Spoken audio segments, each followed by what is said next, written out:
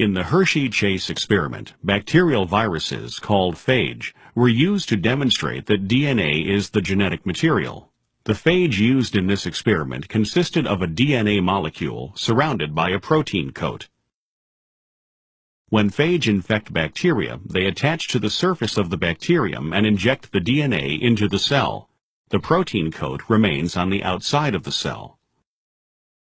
In the first part of the experiment, phage were produced in a medium containing S35 radioactively labeled amino acids. This resulted in a phage population with S35 labeled proteins, but no radioactive label in the DNA.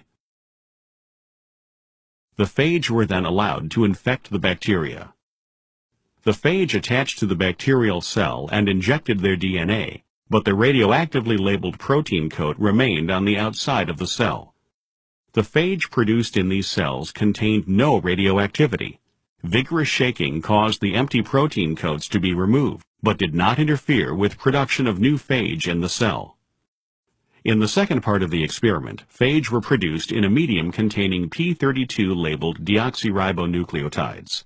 This resulted in a phage population with P32 labeled DNA, but no radioactive label in the protein.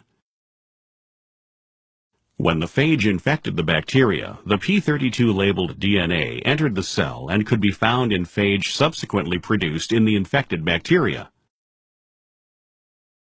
This demonstrated that the DNA, but not the protein, carries the genetic information for a new generation of phage.